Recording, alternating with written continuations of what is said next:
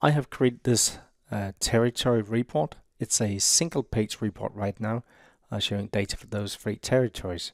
But maybe actually I'd like to use those three territories as a kind of iteration for this report. So I'll switch to designer mode like this and go to my page over here, right click this, and then start to insert an iteration here. So apparently we need to create an iteration crosstab. So let's click here. But luckily an iteration crosstab is like any other crosstab, from Target. So I'll just put in my territory dimension here, and I can fetch data right away. I don't need a measure actually.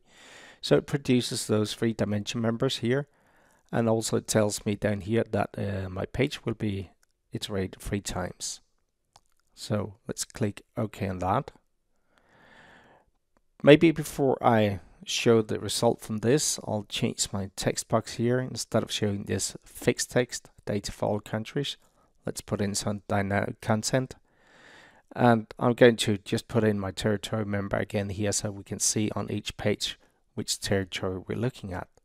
Range here doesn't really matter in this case, so let's just click OK.